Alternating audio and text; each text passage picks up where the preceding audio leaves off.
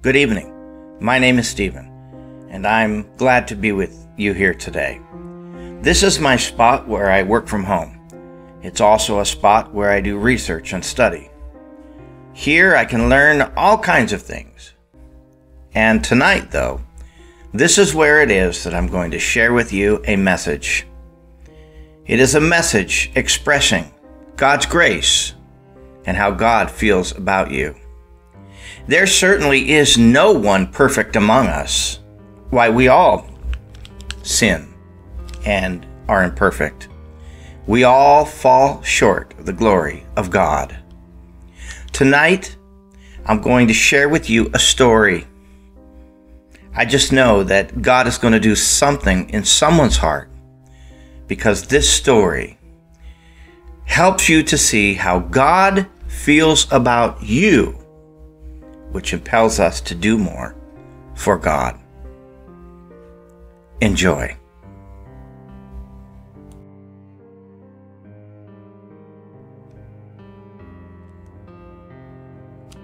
On March 22nd, 1824, an incident known as the Fall Creek Massacre took place in Madison County, Indiana. 6 white men murdered 9 Native Americans from the Seneca and Miami tribes and wounded another. Among the 9 dead were 3 women and 4 children. The 6 men were arrested. They were tried and they were sentenced to death. One of the men, a young man named John Bridge Jr., was sentenced to die by hanging for his part in the massacre. His execution date was set for June 3rd, 1825. His father, John Bridge Sr., and his uncle, Andrew Sawyer, were also to die on the same day. The other 3 men had already previously been executed. As a large crowd gathered to witness this execution. Now you can imagine that day. They were expecting the governor to pardon those that were accused based on the happenings of the incident itself. With no sign of pardon, though, however, a sermon was preached, and the crowd listened and waited expectantly. John Bridge Jr., along with the others, watched as his father and his uncle were hanged before him. Finally, John Bridge Jr. was led to the gallows, this junior boy, and the rope was lowered over his head. As the hangman waited for a signal, a cheer arose from the back of the crowd. A stranger rode forward and looked this young junior boy, condemned man, in the face. And this is what he said. He said, "Mr. Bridge, Jr., you know in whose presence you stand." And Bridge shook his head. No, sir. I do not know you." So the stranger said, "There are 2 powers known to the law that can save you from a hanging by the neck. Until you are dead. Dead. And one is the great God of the universe. And the other," he said, "is J. Brown Ray, governor of the state of Indiana. The latter is the one that stands before you." As the governor hands the hangman a written pardon, the governor says, "You boy, you sir, you are pardoned." And in an instant, what appeared to be a hopeless situation for the man or boy became a door of hope. John Bridge Jr. went back home and he settled down. He opened a dry goods store, and he died peacefully 51 years later. I told that story for a few reasons.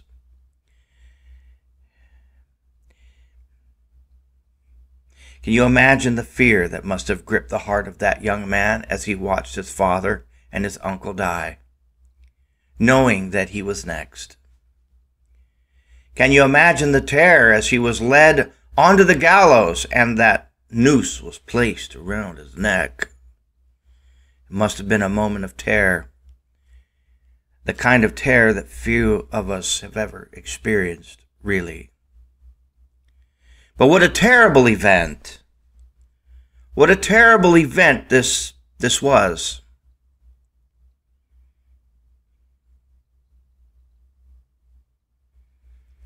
So we come to our Bible text today, because the kind of emotions felt by that junior boy was felt by an individual that we're going to read about in the Bible. This individual leads us to a story about Christ and how he reacts to sin, which is so often different than how we ourselves react today. Today's text is taken from John chapter 8, and we're going to begin reading in verse 1. If you have your Bible, you're welcome to follow along with me there. Our text will tell us about a woman who knew just how John Bridge Jr. must have felt, who did this terrible thing. This guilty woman, whose story is related in our Bible text, is led to Jesus, and she knew that kind of fear. She is brought trembling into the presence of Jesus, and she knows in her heart that she is about to be stoned to death. Let's begin reading in John chapter 8 and verse 1.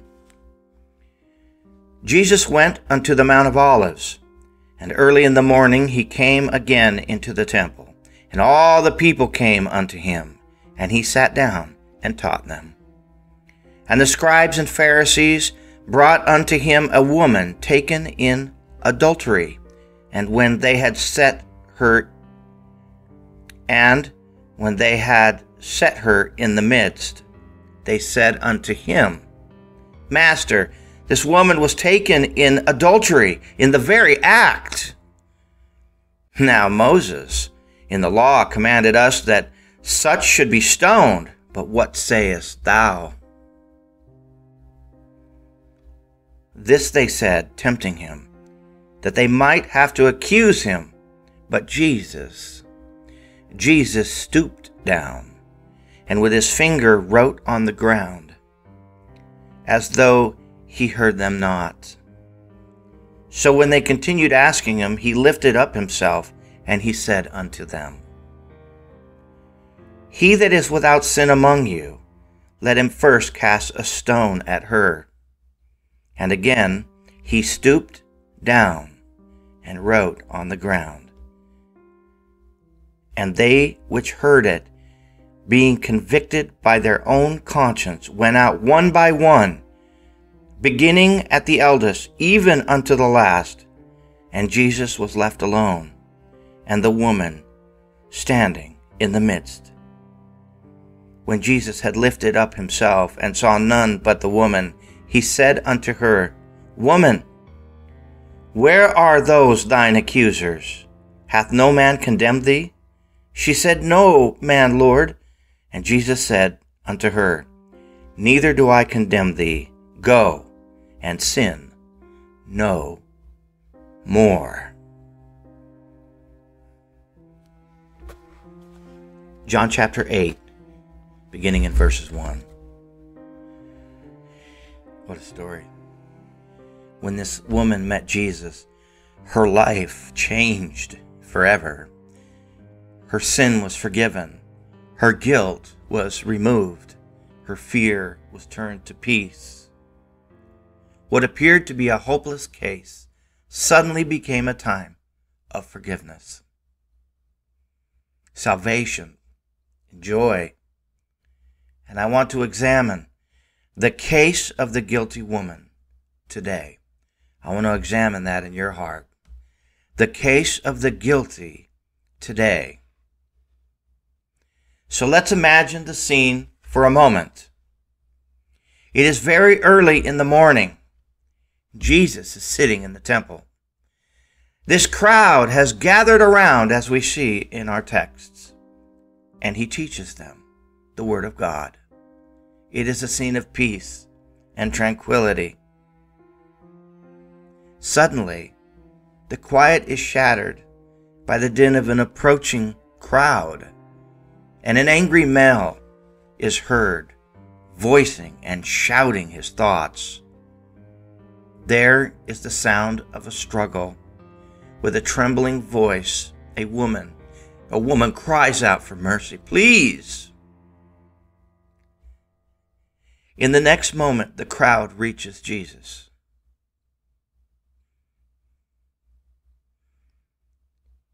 And this broken, this disheveled, weeping woman is thrown down at his feet, and her accusers launch into their attack against her.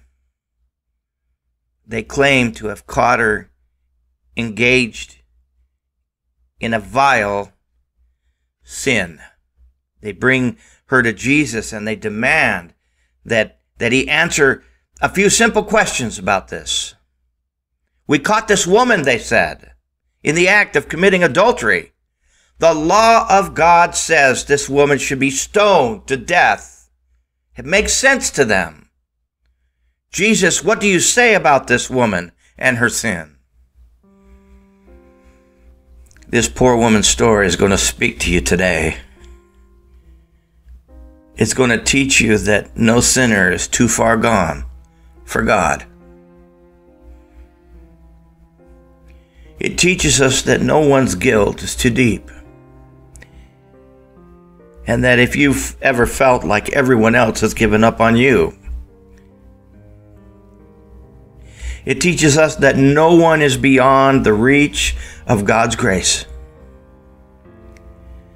This is a story of hope. This is a story of hope in the midst of a hopeless time. Notice with me the facts of her story. The facts of her story that teach us about the marvelous grace of God as we consider this guilty woman's case. The woman's sin and her guilt.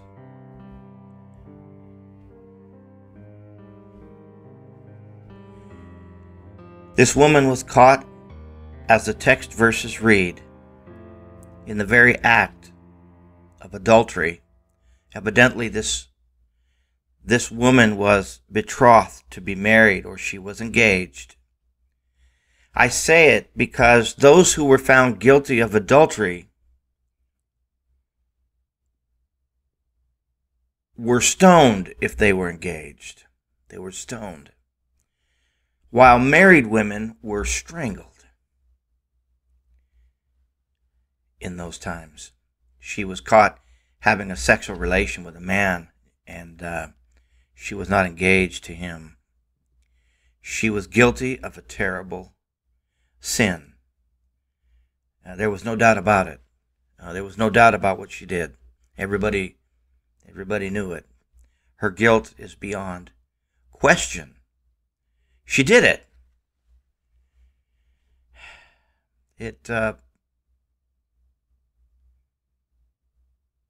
It broke God's law. It violated marriage vows. It breaks hearts, adultery. It destroys families. It cheapens sex. It destroys trust. It shatters dreams. It's horrible and evil, and it's inexcusable. It should never happen. It should never, ever happen. But it does. But it does. It should never happen. But it happened here. The sinner was the woman. It happened. And as horrible as the sin of adultery is, It is no worse in the eyes of God than any other sin. James chapter 2 and verse 10. For whoever shall keep the whole law and yet offend in one point, he is guilty of all. For he that said, do not commit adultery, said also, do not kill.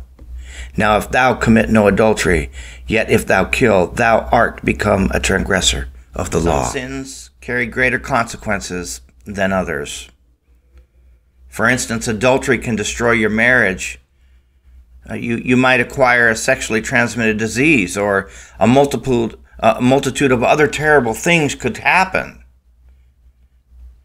Contrast that with someone who takes a piece of candy from a store without paying for it. It happens. It happens. And no one but God and the shoplifter know anything about it. It could be a secret. It could be your secret.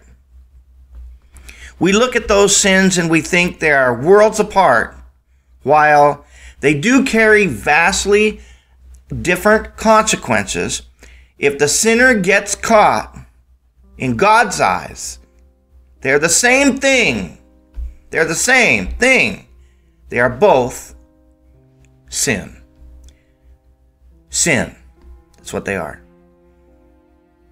And regardless of how large or small you think that it is, it's a reflection of the depravity that exists within the human heart. In fact, even if we could somehow live our whole lives without committing a single sin with our bodies or in our minds, we would still stand guilty as sinners before the Lord. Romans chapter 3 and verses 10 through 18, as it is written, there is none righteous, no, not one. There is none that understandeth. There is none that seeketh after God. They are all gone out of the way. They are together become unprofitable. There is none that doeth good. No, not one. Their throat is an open sepulchre, and with their tongues they have used deceit. Their poison of asps is under their lips, whose mouth is full of cursing and bitterness. Their feet are swift to shed blood. Destruction and misery are in their ways, and the way of peace they have not known. There is no fear of God before their eyes. Romans chapter 3 and verse 23, for all have sinned and come short of the glory of God. Galatians chapter 3 and verse 22, but the scripture hath concluded all under sin, that the promise by faith of Jesus Christ might be given to them that believe. Each of us is just as guilty as that adulterous woman. Each of us. Our problem is that we simply, sometimes we don't want to admit it. And admitting that we are a sinner is the first step toward finding forgiveness. I'm going to say that one more time. Admitting that we are sinners and that we fall short of the glory of God is the first step toward finding forgiveness and feeling God's ever-reaching grace. Each of us is just as guilty as this adulterous woman. This is one part of the message where I'd like you to reach deep into your heart. I'd like you to understand how she may have felt.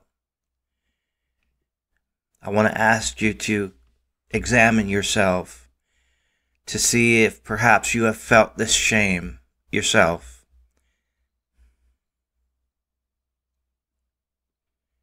This poor woman was grabbed up from the place where she was engaged in adultery. She was grabbed up. I'm not sure how that happened, but they came in upon her and grabbed her up, and in their haste to bring this woman to Jesus. Her accusers may not have given her very much time. I'm sure there was a scene. She probably didn't get properly dressed. She was exposed physically, and she was humiliated.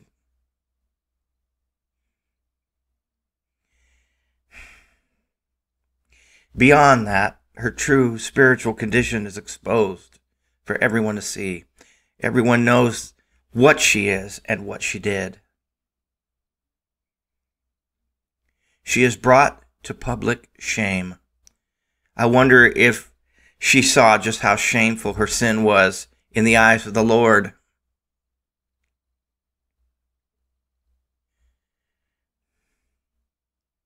Sin is a shameful thing. It is shameful when it is committed. It is shameful when it is a sin of the heart. It is shameful when it is a sin in the flesh. It is shameful when it is done in the open. And sin, it is shameful when it is done in secret. The sinner will always be brought to shame, if not before other people. Surely before the Lord. No matter how skillful sin is hidden from the eyes of God, Jesus knows about it. Jesus knows about it. Proverbs 15:3, the eyes of the Lord are in every place, beholding the evil and the good. One day, hidden sin will be revealed for all to see. That is the Lord's clear statement. In Luke chapter 12 and verse 3, therefore, whatsoever ye have spoken in darkness shall be heard in the light, and that which you have spoken in the ear in closets shall be proclaimed upon the housetops. And Numbers chapter 32 and verse 23, and be sure your sin will find you out.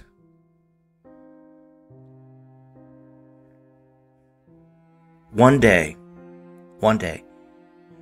even the true state of a sinner's heart is going to be revealed.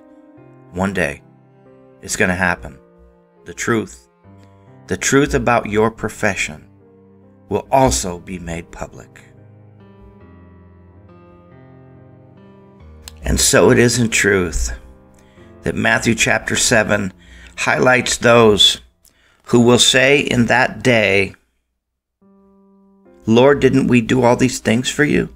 Didn't we prophesy, cast out devils or demons, and do wonderful works? And then in the end he says, I never knew you, depart from me, ye that work iniquity. It's true. One day, even the true state of a sinner's heart will be revealed.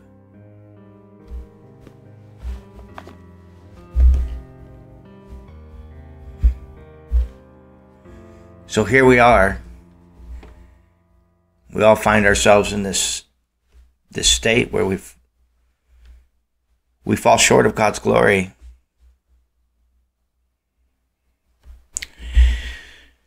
So she was guilty. Her sentence, it was fair. The men who accused her, they were right. She deserved to die. The law of God, of Moses, said so. And the man that committeth adultery with another man's wife, even he that committeth adultery with his neighbor's wife, the adulterer and the adulteress shall surely be put to death. The law of Moses, Leviticus chapter 20 and verse 10, it was clear she deserved to die. If a man be found lying with a woman married to a husband, and they shall both of them die. Both the man that lay with the woman and the woman shall be put away from evil from Israel. Deuteronomy chapter 22, law of Moses, clear. She deserved to die. Adulterous women who were betrothed were stoned to death. They were stoned to death. Married women were strangled. And if the woman was the daughter of a priest, she was to be burned to death. Wow. Sound extreme to you? These types of executions sound harsh to us, but they were instituted to protect the sanctity of sex, the holiness of marriage, and the moral purity of the nation of Israel. Of course, there was a little problem with their accusation. Where was her partner? Where was her partner? Both were supposed to die for their sin. The man may have been part of this scheme to attack Jesus. He may have been allowed to slip away. Regardless of where the man was, the woman, she was guilty. And she deserved to die. You read it. It's the law of Moses. Again, there is a lesson here for us. Nobody gets away. Nobody gets away with it. Nobody gets away with sin. Sin demands a price. And the payment always comes due. The payment always. So the Bible says in Romans chapter 6 and verse 23, the wages of sin is death, but the gift of God is eternal life through Jesus Christ our Lord.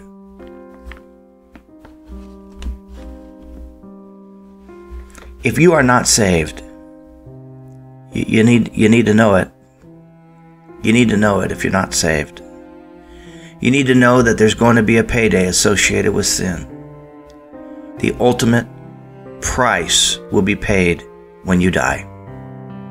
And if you die without Jesus,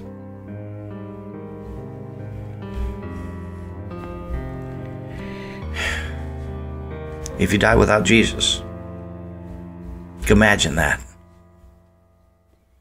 You know what that means. From there, you will one day stand before the Lord Jesus Christ and be cast into what the Bible calls a lake of fire. The Bible calls that a second death, and that is the future of every lost soul. That's what they face. That's what they face. That is the future of every lost soul. It's what they face. So the only hope any sinner has is found in the person of Jesus Christ. Jesus is the only hope anyone has in the world, or anyone to come. Jesus is the only way. It's the only way. And so John chapter 14 and verse 6, a familiar verse and text, where Jesus says, I am the way, the truth, and the life. No man cometh unto the Father but by me. That's it. It's the only way. So we've read all the verses and we know where the woman stands. She's trapped. What can she do? She can't deny that it happened. She can't deny it. No, it happened. She's guilty. She was caught in the very act of adultery. How could she plead her case? The law condemned her. The law already condemned her. The crowd condemned her. The religious establishment of the day condemned her. No one would speak for this woman. But while she didn't know it yet, she had found one who would stoop for her, as the text reads. Oh, the foolish of these scribes and Pharisees, in their effort to humiliate the woman and to discredit our Lord Jesus. They brought her to the best possible place. They brought her to the very man who could deal with her sins in grace and forgiveness. They brought her to the one man who could save her soul.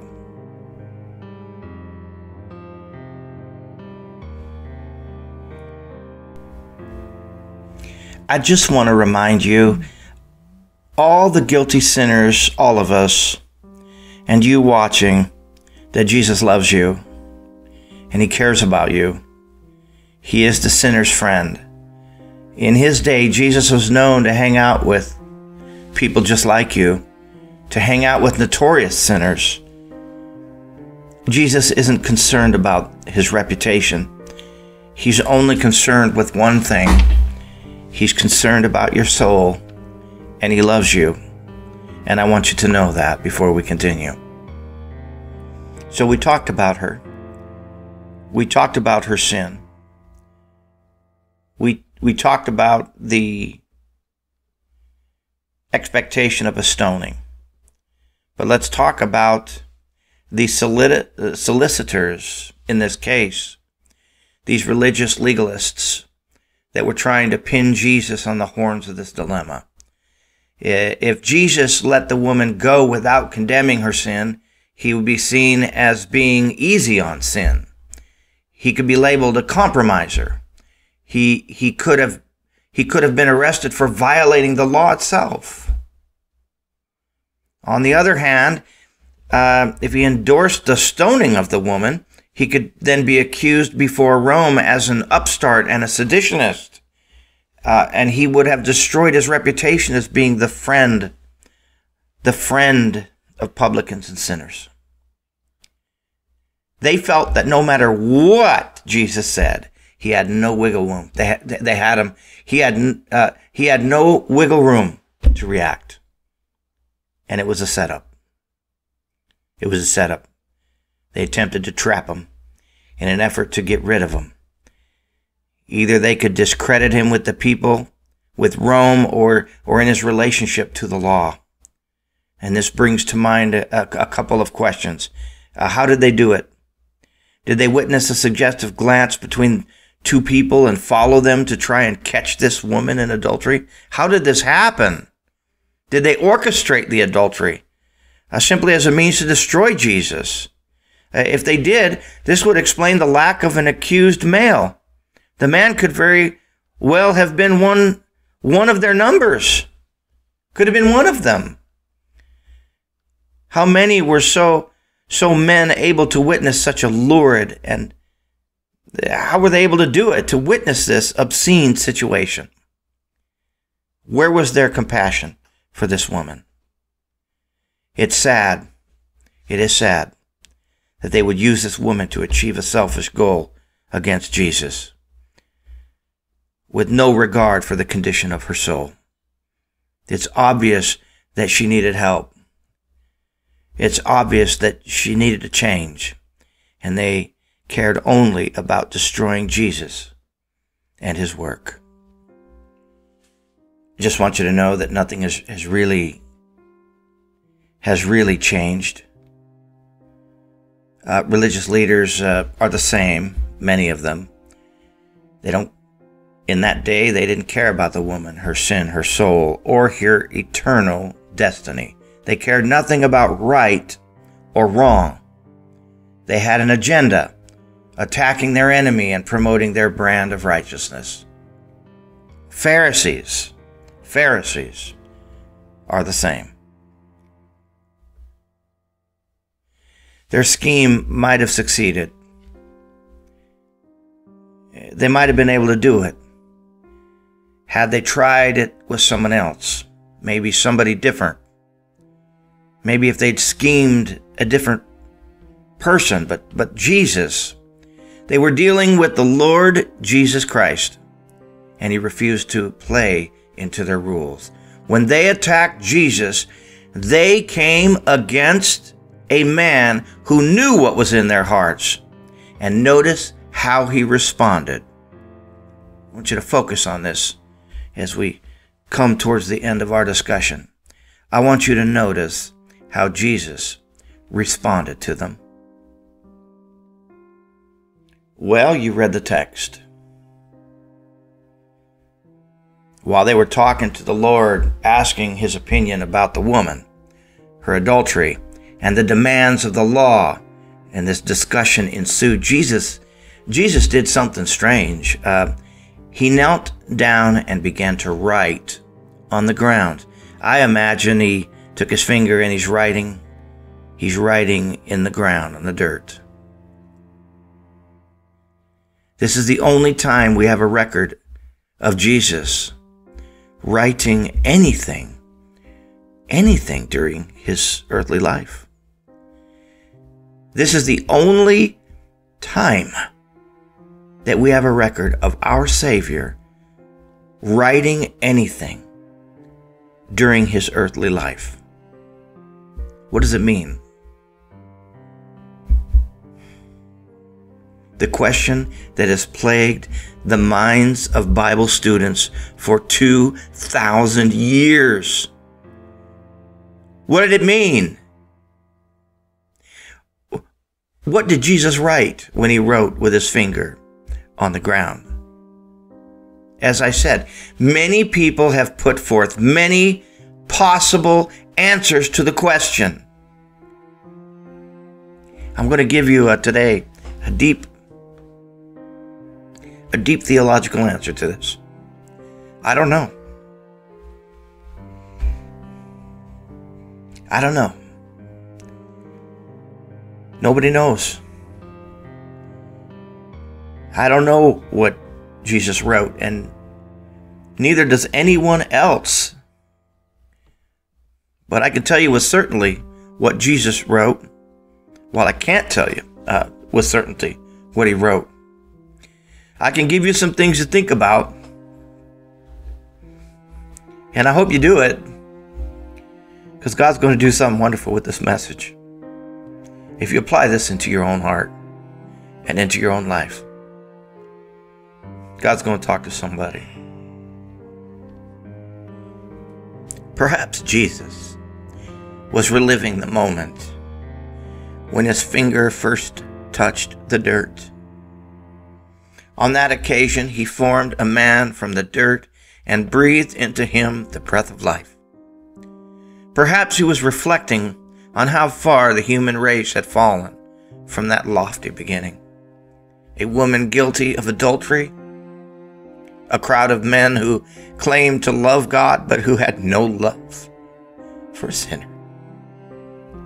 It must have broken his heart. Still does.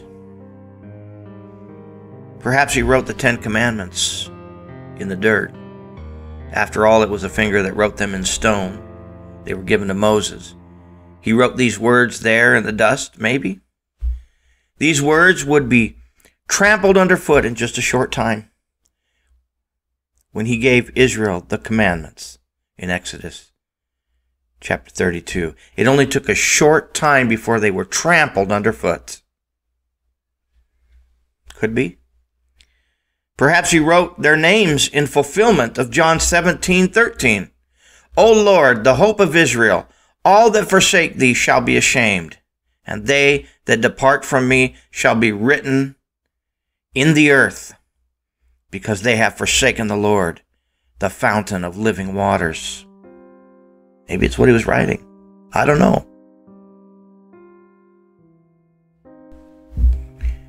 I don't know what Jesus was writing in the dirt. Maybe he was writing the names of their girlfriends in the sand. I don't know. Maybe he was simply ignoring them. Maybe that's the case. It's the most likely explanation for the Lord's actions. When someone speaks to us and we busy ourselves doing something else, it signifies that we do not esteem that person of being worthy of our attention. Most likely that's the case. This truly is a powerful story in the Bible. It is motivating to our hearts as we reach into our hearts and make comparisons of where we stand when it comes to God. Whatever the Lord wrote on the ground that day, it arrested their attention. This action. They were all convicted by his words. They dropped their rocks. They demanded justice, and they left. By the way, he knows how to speak to our hearts too, doesn't he? Do you feel like God is speaking to you? I know that God's going to do a work here in someone's heart. What Jesus revealed about them, think about this. When Jesus did speak, he said, "He that is without sin among, let him first cast a stone at her. He stood back and he said, "Stone her, but let the man without sin be the one to cast the first stone." Jesus wasn't requiring that these accusers be sinless. No. Jesus wasn't requiring that these accusers be sinless. If that was the case, then no human would ever be able to render judgment in any matter, even in a court of law.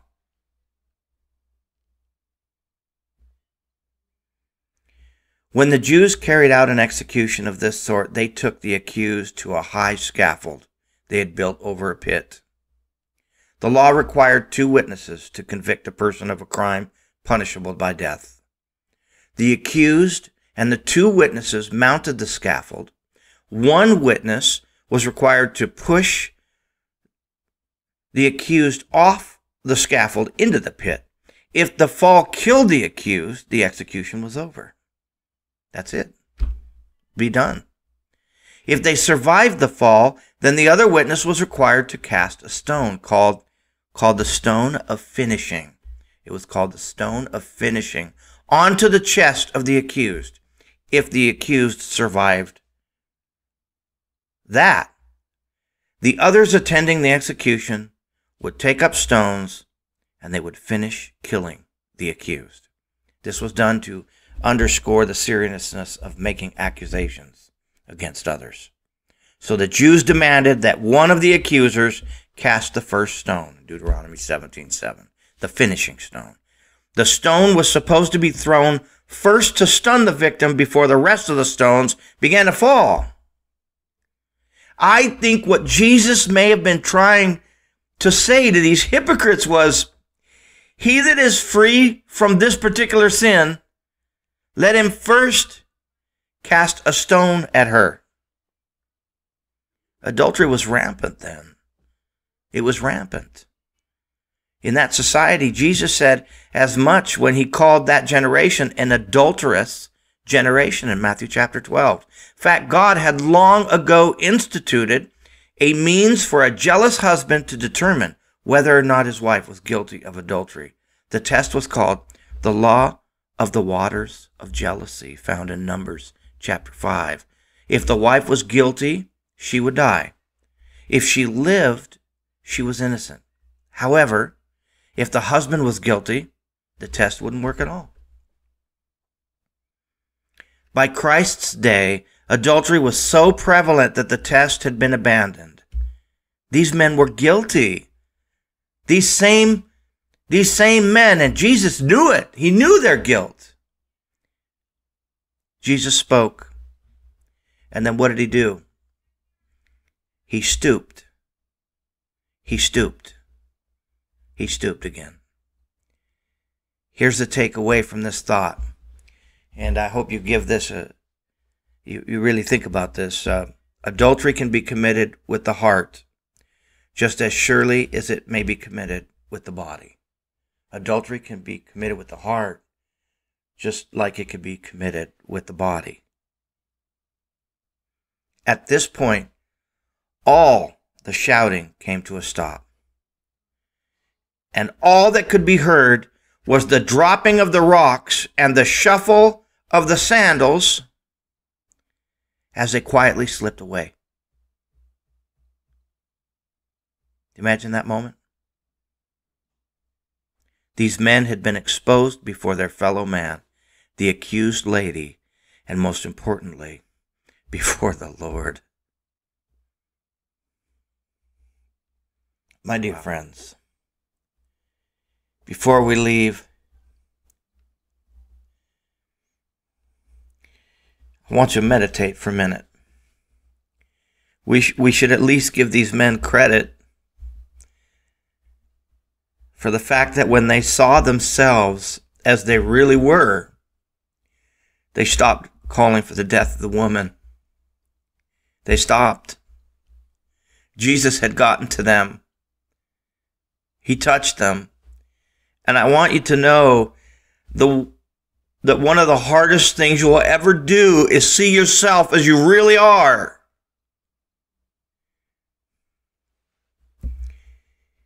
When you do see yourself as you are, you're going to be in a place to do something about it. The Apostle Paul would have died in his sins had he not been made to face himself on that road to Damascus in Acts chapter 9.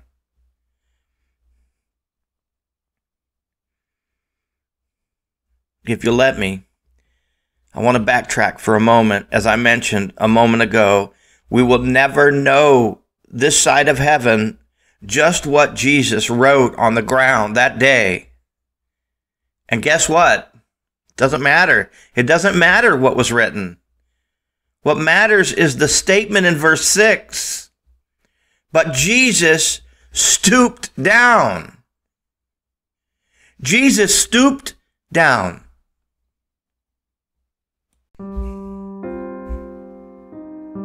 That's what he does. That's what he does, man. Jesus stoops down.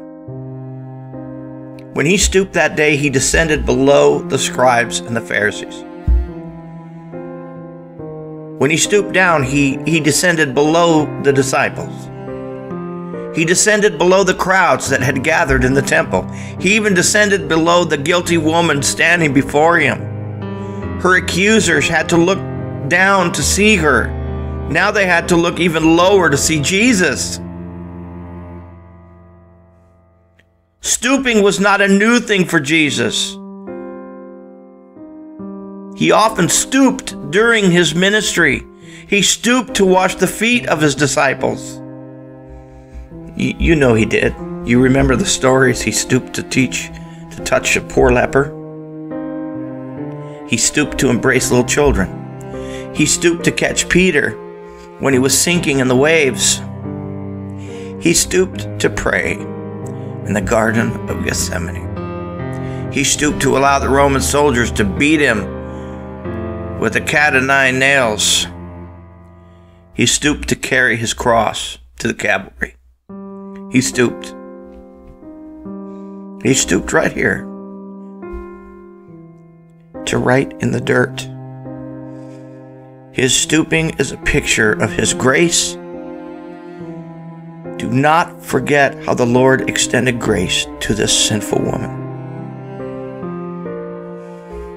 When Jesus stooped here, he stooped for her. When he stood up for her.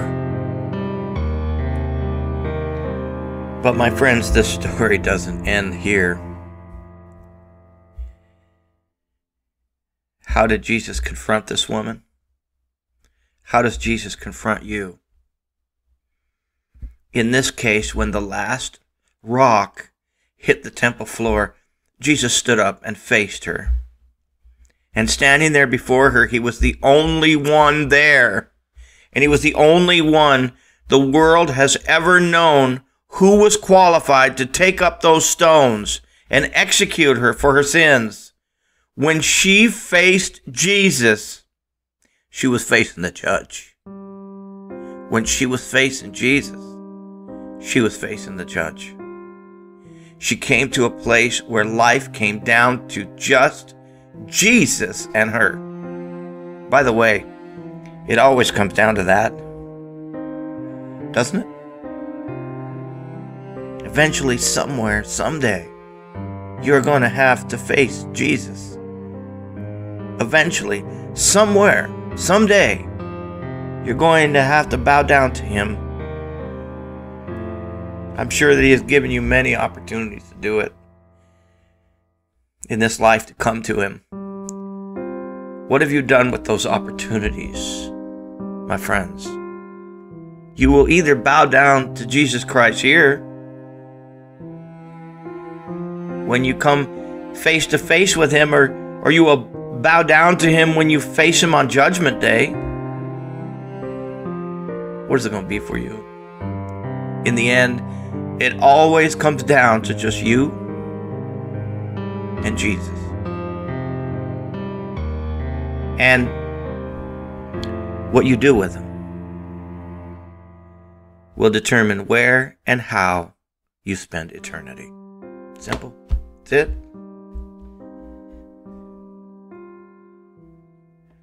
So true. So, my friends, Jesus cleanses her. The only one qualified to throw a stone refuses to. Imagine it. Jesus dealt with her on the basis of mercy and grace. She deserved judgment, but he gave her forgiveness. Those religious men condemned her and said she was worthy of death. Jesus saw someone who was worthy of his love. He saw someone worth saving. Jesus looked at that guilty woman. Jesus looked at that guilty woman and said, "Woman, where are those thine accusers? Hath no man condemned thee?" His question is this: are there any witnesses against you? Has anyone passed sentence on you? And she says, "No man, Lord." And his forgiveness is instant. "Neither do I condemn thee." When this woman looked to Jesus by faith and received the grace he offered to her, her salvation was instantaneous. That's how it works for you. That's how it works for us. Romans chapter 10 and verse 9 says that if thou shalt confess with thy mouth the Lord Jesus, and shalt believe in thine heart that God has raised him from the dead, thou shalt be saved. It doesn't get any easier than that. It doesn't. Even small children can comprehend that truth, make it real in their lives. Have we taken this step of faith? What about us? Everyone who comes to Jesus by faith receives forgiveness for all their sins and absolute liberation from all condemnation. It doesn't mean that a Christian doesn't continue to work.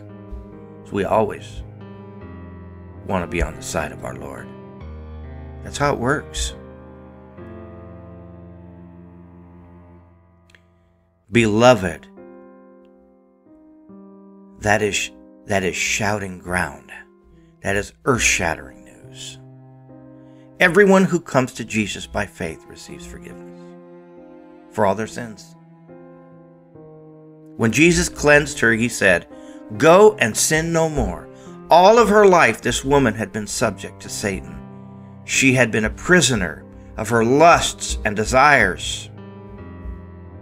Jesus came to her and unlocked the shackles that bound her to her sin, and he set her free. Wow, it's amazing how her life must have changed. Think of her years later as she looks at her children and her husband, a family she would have never had if she hadn't met Jesus. Think of the other families that were spared the pain of her adulteries. Jesus specializes in taking wasted, ruined lives and saving them by his grace and restoring them to usefulness.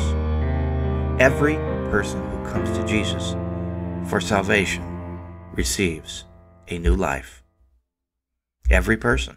In verse 10, Jesus called her woman. Verse 10. He only used this term twice in the Gospel of John. Only twice in the Gospel of John. Once in chapter 2 and again in chapter 19.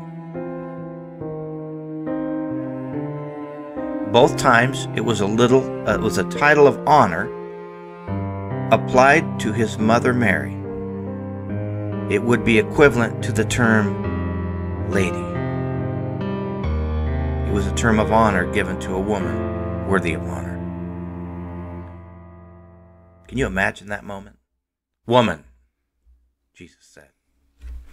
My friends, this woman was anything but a lady. Jesus has a way of seeing things that are not as though they were. In other words, he did not see this woman as she was. He saw her as she could become through him. Jesus took a wicked, godless, carnal, sinful woman and turned her. to a lady. When Jesus looks at a life, he sees a person as they can become through faith in him. And just so you know, your life does not have to remain like it is right now. It doesn't. It could be better. It could be new.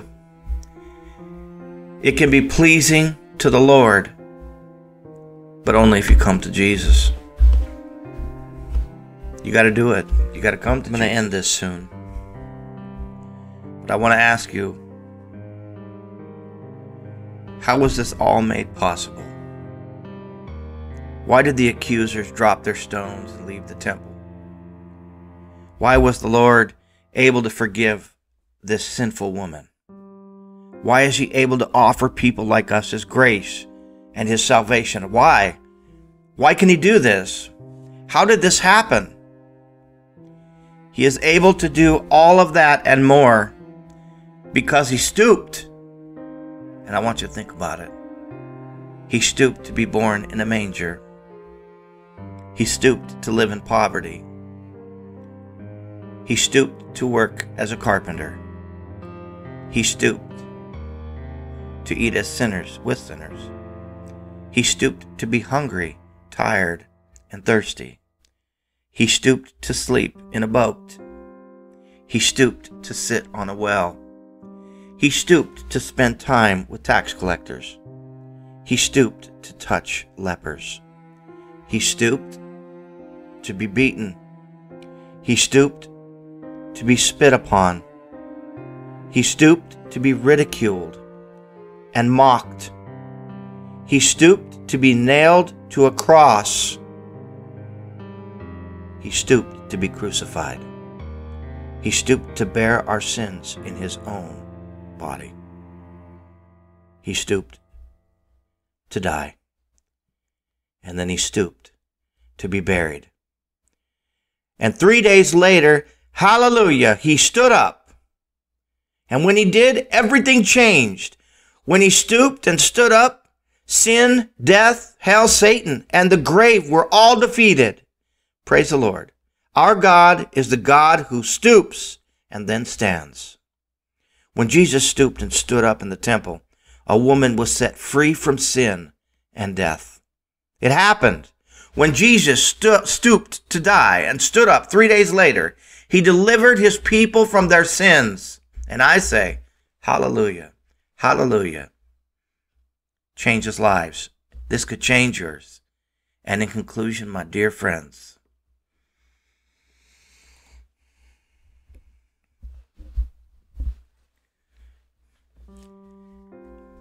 at a special chapel service in an Ohio penitentiary, the governor was to grant freedom to several convicts.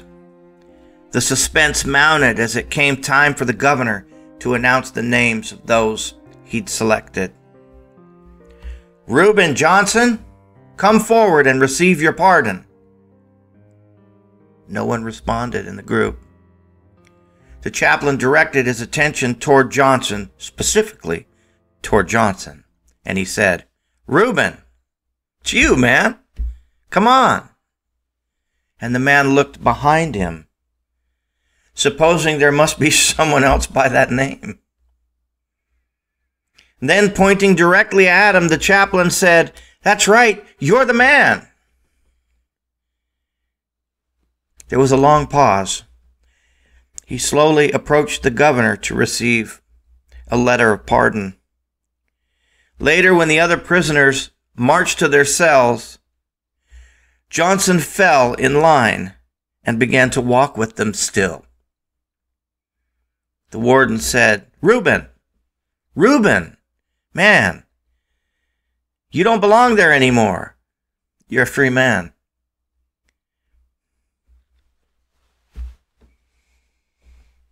I just want you to know that your life does not have to be lived out in the prison house of sin.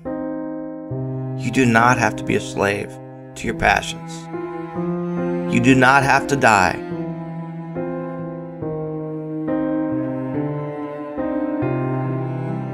You can live.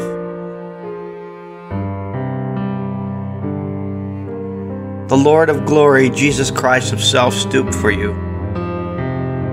He came to this world and died that you might live. He came to set you free.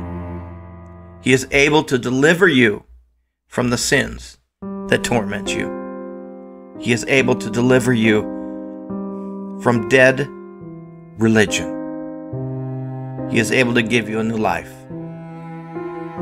All you need to do is accept his grace, just like this woman did. And when you do,